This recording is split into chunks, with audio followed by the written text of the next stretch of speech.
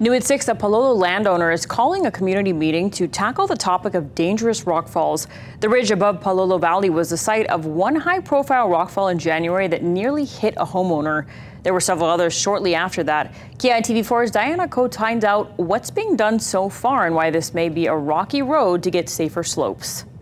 There were 3 dangerous rockfalls on Oahu this year. This one in Caroline Sasaki's home on January 28th, missing her by inches. Peter Savio owns about 60 acres of the ridge in Palolo Valley, including the land where the rock came loose and rolled into Sasaki's home. Within days of this happening, we had called a geologist and a rock mitigator.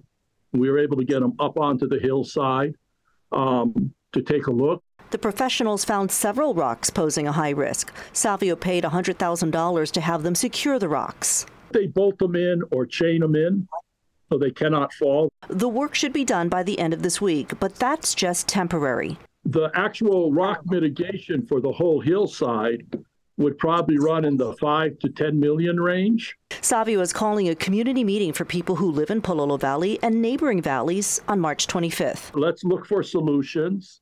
Let's express our concerns and see if we can't come up with a solution. He says the answers generated here could help the whole state, pointing out there were 3 rockfalls in 10 days this year.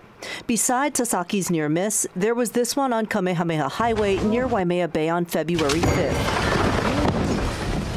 And on February 8th, a rock smashed through the wall into the bedroom where Aiea homeowner Tyler Ramelb and his wife were sleeping. It's not a Palolo problem, it's an island-wide problem. You know, we've been lucky that more people haven't been killed by rocks coming down. Meantime, Savio says there is no upside to owning a ridge. You can't develop it, and a case like this makes it a liability. You were saying, if there's anybody who wants a free ridge, you're willing to hand over the ownership. If somebody wants it, they can have it. Peter Savio from Urban Forest, thank you so much for talking to us. Diana Coe, KITV4 Island News.